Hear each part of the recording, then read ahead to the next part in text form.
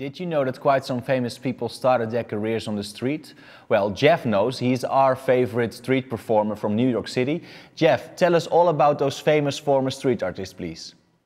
Well, sure. Some people, I think, aren't aware who started out as a street performer.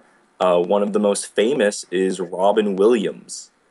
Robin Williams, as we know, is the famous late comedian.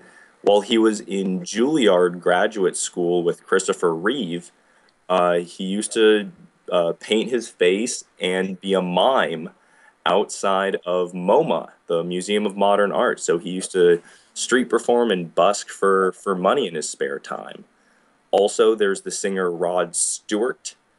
Rod Stewart was traveling with his band, the Raiders, and they were not doing well. He left the band, formed up with another London performer, and started street performing his songs and medleys throughout Europe. And eventually it actually got him kicked out of Spain for being a vagrant. And also Mr. James Bond himself, Pierce Brosnan. He learned fire eating when he was a young man.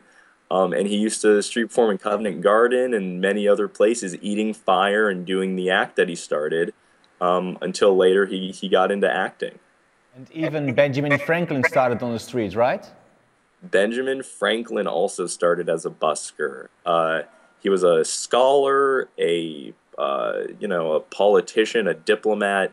But when he was a kid, he used to write songs and sing poems and perform out in the public square.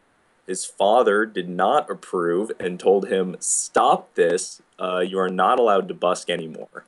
So it's not amazing that he was such an advocate for free speech since his father told him to shut up.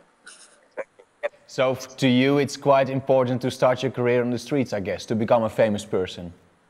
Absolutely. I think when you street perform, it's more different than performing a show at a theater.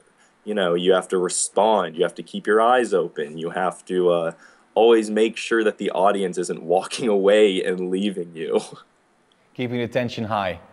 Yeah. Definitely. Thank you for sharing your story. And for more videos, go to IntoConnection.com.